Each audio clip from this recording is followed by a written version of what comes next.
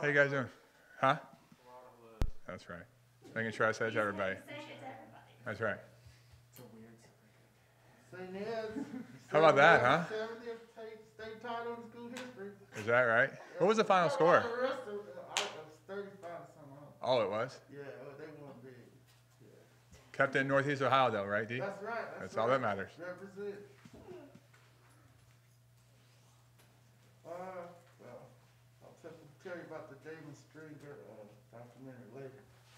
Oh, there we go. But yeah, so hey, you all were able to run the ball. We got 100, second game in a row, and now I guess the goal is to blend that together. Sure. Getting it going here against. Yeah, I think, again, sitting up here and talking about the different things offensively, at the end of the day, regardless of how you do it, you need to score points. So, having the ability to go and take advantage of certain situations, when you're down in the red area, making sure you convert those 4-point plays. You don't want to kick field goals. You want to score touchdowns. And then from that situation, again, running the football is important. It's a mindset. It's a mentality.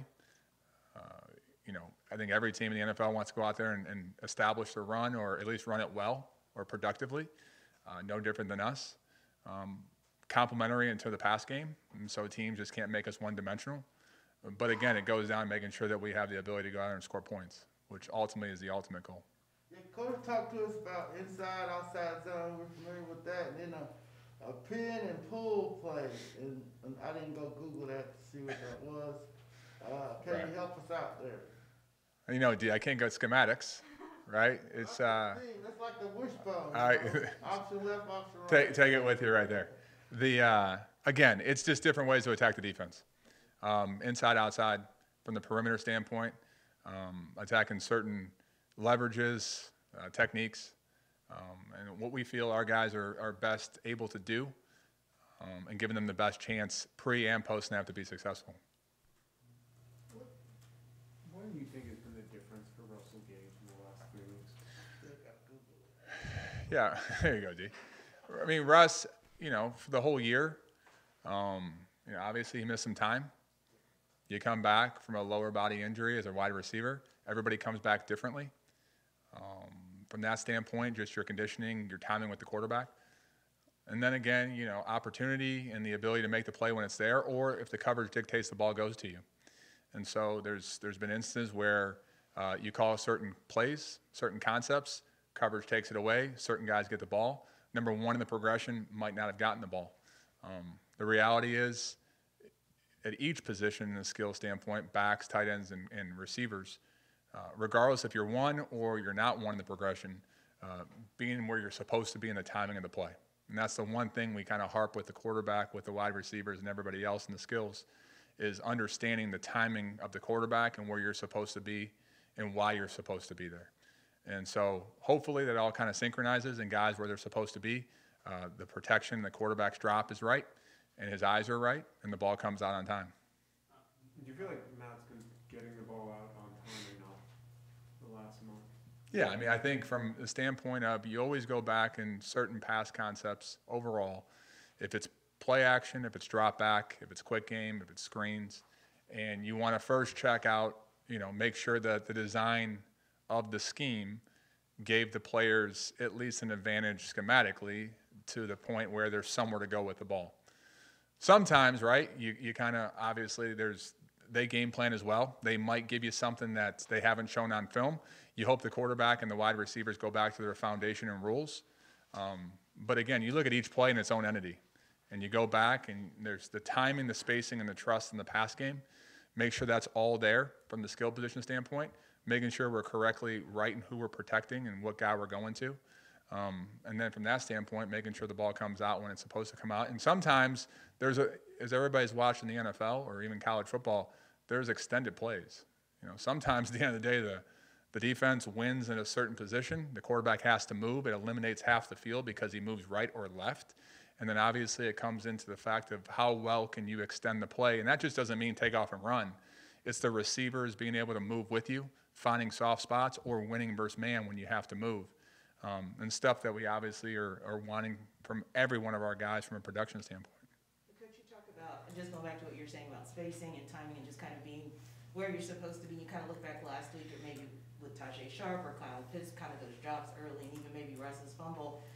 Can you get a little bit more specific, not scheming wise, but just how do you get those guys to maybe minimize those self-inflicted wounds, or kind of what's the philosophy been this week on focusing on that? Yeah, sure. I think it goes for every position, right? In the National Football League, in my opinion, since I've been in it as a player or coach, you look at each game, and the reality is, obviously, who you're playing against are talented people.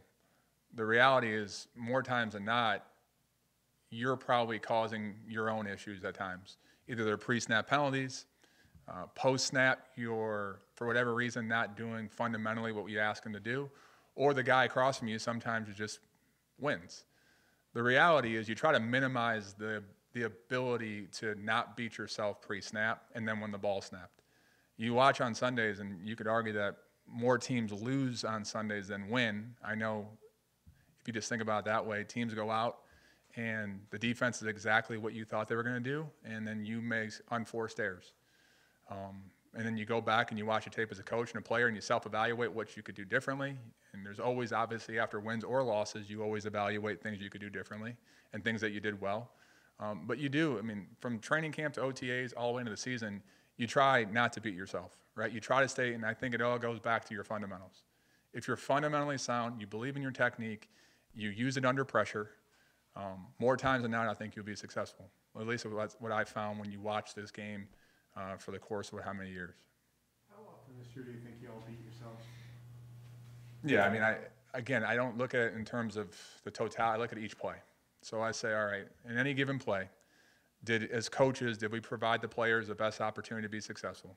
And then from a player standpoint, each position, did you do what you were coached to do, or did we give you the tools, if they gave you something different, to get yourself into the right situation? You know, and that's play by play. So you go through it, and I look at each play, like I said before, it's its own entity. And you look at what you could have done different, what you would have stayed and done the same, and how can you help your player next time? Because I've felt this for as long as I've been privileged enough to be in this league, is that as a coach, your best tool you can give the player is the ability to help them. And when a player thinks you can help them, regardless of if you've ever played that position or never played that position, doesn't matter. If you can help that player become a better player, and you can prove it time after time, then that you've gained that trust with that player. So it's constantly reevaluating. Are we making sure as coaches that we're doing a good enough job to help our players through scheme or fundamentals? When it comes to the production of the run game that we've seen over the last 2 games, how much do you kind of think about the uptick is a byproduct of this unit being more comfortable in the concepts that y'all have put in, and how it's kind of taken time to get to this point? How do you kind of look at it that way?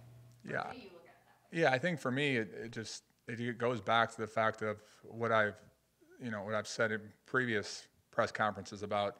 You go out there pre-practice and you watch the individuals. You watch the fundamentals they're going through. That's just not the backs or the tight ends or the wide receivers or the O-linemen. It's everybody in sync, and it takes all 11, and they've constantly stayed true to the commitment of working their fundamentals. And to me, through the course of time, guys believe in what they're doing, consistently staying with it.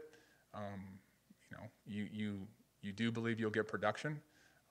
And to me, you saw players with an individual commitment and a unit commitment to continue to work their fundamentals and become a closer unit by doing so. And then hopefully you get the production, and hopefully we continue to do what we're doing. I've kind of been thinking about the idea of playing a complete game and kind of that being the goal of what you want to get to. And I was just kind of curious, and I'm asking every coordinator this, but for your unit specifically, what does a complete game look like maybe from a 5,000-foot view? Yeah, for me, it goes back to what you want it to look like when you put the film on. So it's about the speed in which you come off the ball for all positions.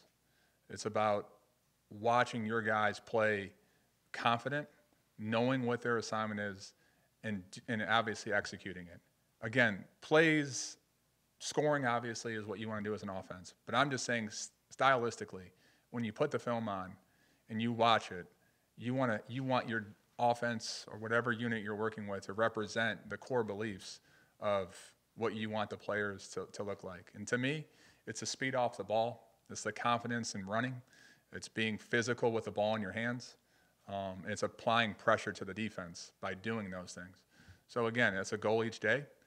It's not just something you wish or hope to have happen. You obviously have to preach it, and it's a daily thing. So as we continue to move forward through this season, it's today we'll ask the players the exact same thing: come off the ball, right? Understand your assignments, play confident, play physical, play fast. Arthur is very dedicated, and you as well, to not discuss skiing. I'm not going to talk about anything that even bumps up against I got you. skiing. That's been clear. I got you. Has that been your mantra your whole career? Did you get some of that from him? Where does he fall? And what Yeah, does I he don't- work for in terms of I'm just not going to get into it. Sure. I don't think I've ever coached for a head coach where that has not been the policy. Again, right? I understand you could put the film on, you can see what guys are doing. The reality is you don't want to give any potential advantage to your opponent, in my opinion. So you keep things in terms of close to the vest. You want to make sure that your players understand the importance of that. But again, I just don't think, from my standpoint, from the scheme to how players play, I always think the importance at this level, scheme's important. There's no doubt about it.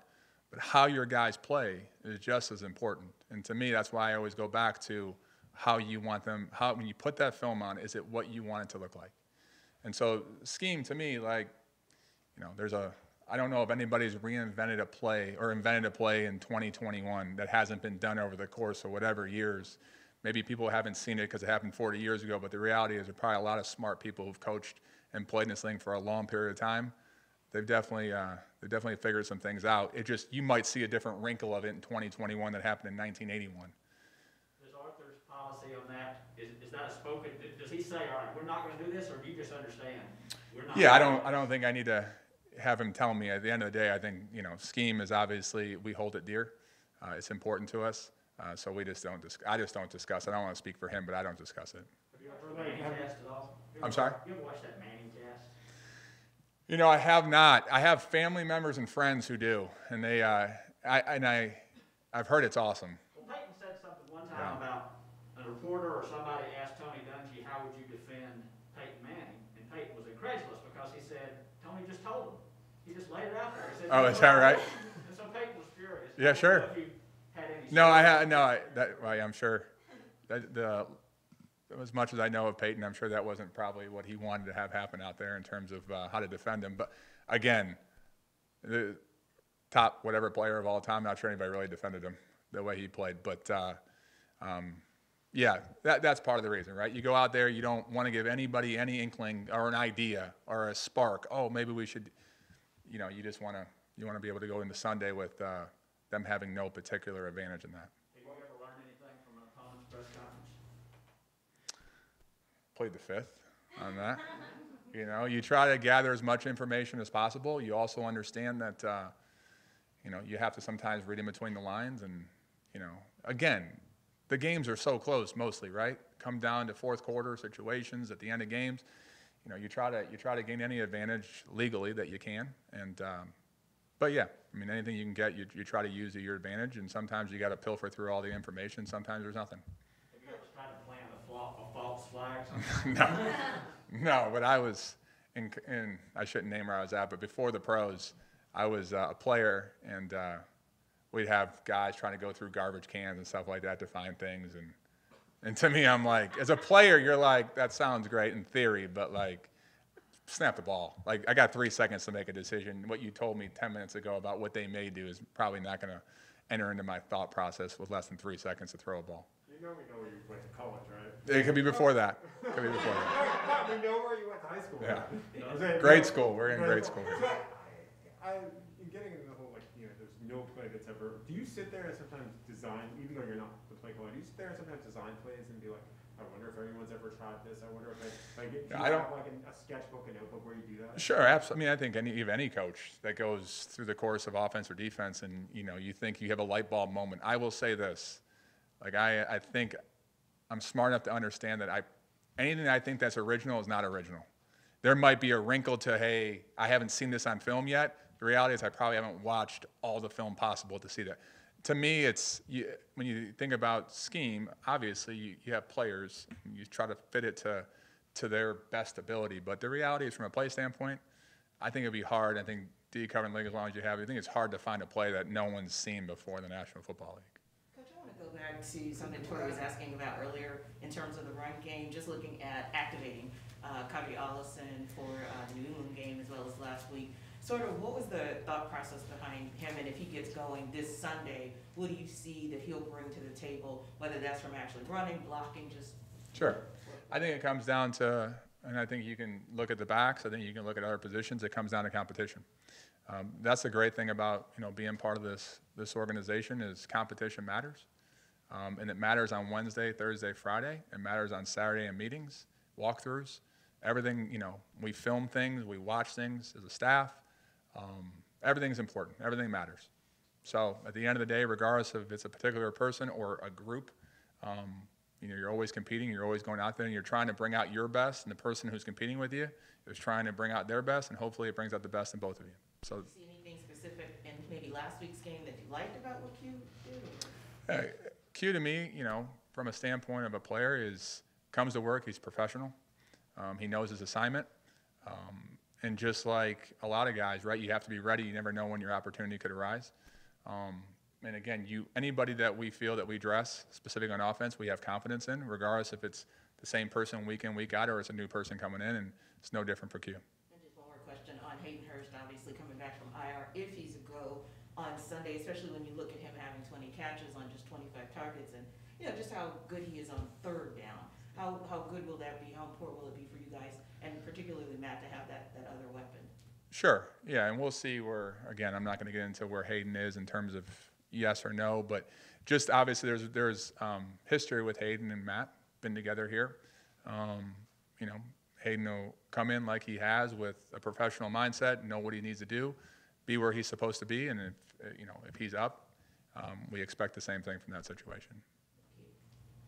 Then, Coach, we didn't ask about Kyle Pitts and. Well, you didn't ask about someone else, though. No CP question? I mean, Yeah. you're saving it for Dean. I got you. I got you. But I was just on Kyle because I counted the 16 to 32. Pro Football Reference is legit or not. Since playing Stephon Gilmore, which I think it is. What's going on there? How do y'all try to get him going? And the Stephon Gilmore, is he still playing at a high level? Yeah, I mean, I think you look, again, you see where they're ranked statistically defensively. He's obviously a very good player, and he's just one of many on that defense. And again, we talk about, stylistically, Carolina's defense plays fast. They can apply pressure from all different, not just the front, but the backers and the back end. They play aggressive. They understand. You can tell they're well coached. My former teammates, the back end secondary coach, he was a smart player. It doesn't surprise me that he's a smart football coach. And not do they get the most out of that group. That group, you can tell, plays fast. And there's an identity to how they want to play football, and they've been successful this year doing what they're doing. From Kyle is the same thing as at any other player. Go out, at the end of the day, Kyle relies back on what he's doing on Wednesday, Thursday, Friday, which would be the fundamentals. And when his number's called, if he's won the progression, the ball dictates the ball goes there, great. If not, Kyle will work his route, and wherever he ends up in the coverage, if the ball dictates it goes to him, awesome. But it's been the same for each player. Go out Wednesday, Thursday, Friday, compete, stick to your fundamentals, and Sunday hopefully is a byproduct of how you practice, and hopefully you practice well. All right. Thanks, everybody. No. Thanks, Coach.